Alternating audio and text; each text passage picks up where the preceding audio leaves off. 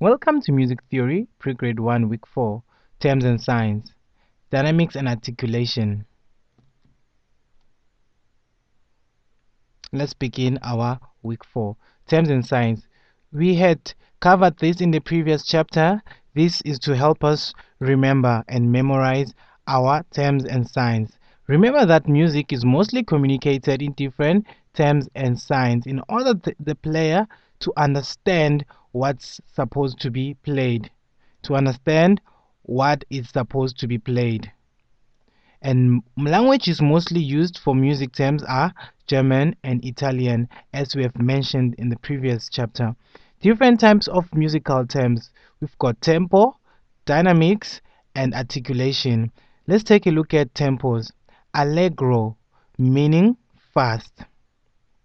Allegretto, meaning fairly quick but not as quick as allegro. Remember, allegro means fast. Allegretto means fairly quick but not as quick as allegro. Then we have largo. This is very fast. Allegro fast, largo very fast. Andante meaning moderately slow at a medium walking pace.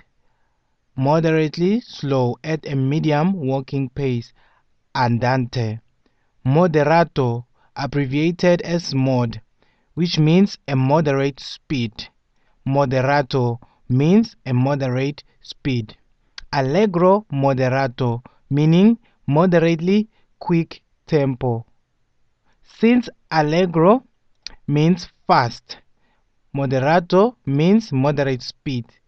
So this means moderately quick tempo. Adagio. Adagio, a slow tempo, slower than andante.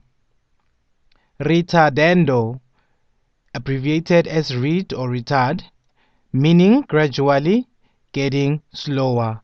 Gradually getting slower. Rit. Moving along to dynamics. Forte, that's the first dynamic we'll be covering. Forte, abbreviated with an F, it means loud. Mezzo forte. Mezzo means half. Forte or forte means moderately loud. Mezzo forte, moderately loud. Piano is abbreviated with a P, which means soft or quiet. Mezzo piano, meaning moderately soft. Decrescendo, becoming gradually softer.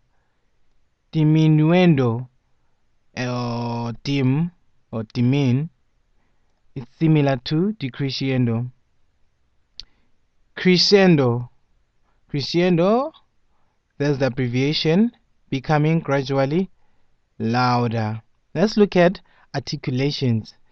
The first one is legato, meaning smoothly connected, followed by staccato, short and detached. It's the opposite. Staccato is the opposite of legato. Let's take a look at some of the signs that we'll come across in music theory pre-grade 1. This is a repeat sign. These two dots and the double bars, they mean repeat. This means repeat music within the double bar lines. If the first sign is left out, the music is repeated from the beginning.